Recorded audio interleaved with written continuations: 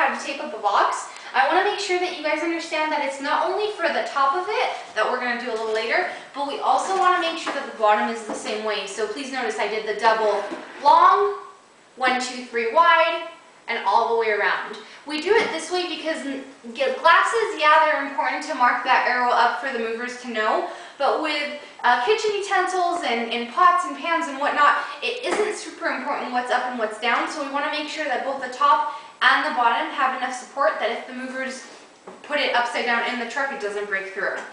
Now, even though this specific box does have a lot of padding, we want to make sure we do a little bit of extra protection because not only your kitchen items are going in the truck, but also your queen size bed or your 5,000 leather sofa. We don't want any knives to break through this box and harm anything else in the truck.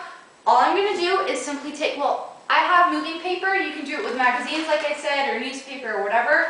All I'm going to do is print it up.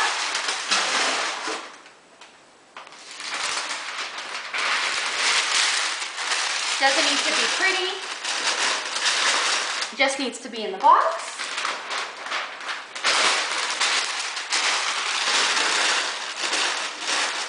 And we're good to go to start.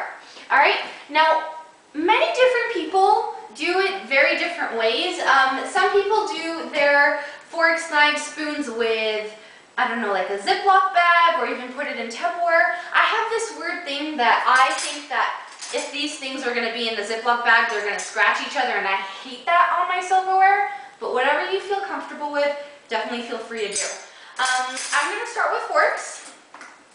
I'm going to make sure that they're all nested together, nice and pretty. We're going to put them at the end. We're going to take, it doesn't matter how many, just make sure it's, you know, thick enough for you to work with. And we're going to start going and rolling it through.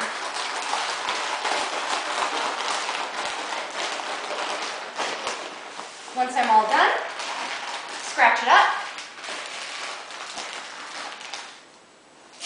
use my tape,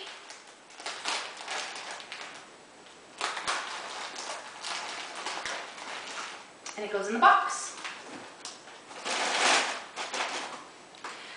We don't only do these for knives, spoons, forks, and all that fun stuff, but we can go even further on. I'm going to give you an example for spatulas or whatnot.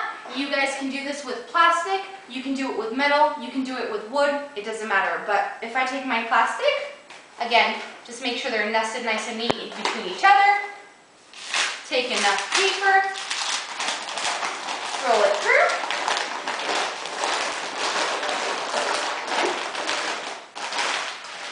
All together. Do my one tape.